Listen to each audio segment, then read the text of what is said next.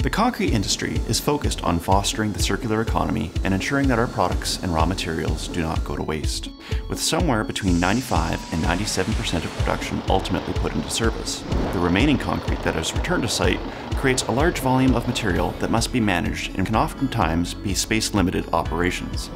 A great example of a concrete plant managing returned concrete is Independent Concrete on Vancouver Island. So a lot of our concrete trucks are capable of hauling 10 cubic meters of concrete. Quite often, there could be up to 3 cubic meters of concrete returned from a job site. One of the things we'll do with that returned concrete is we'll put it into our block forms. Another option we have is we can put it through a reclaimer and filter press system. About 6% of our aggregate usage is from recycling this aggregate through the system. 75% of our batch water we use is from the recycled water from this system. This is another great example of the concrete industry's commitment to sustainability in British Columbia.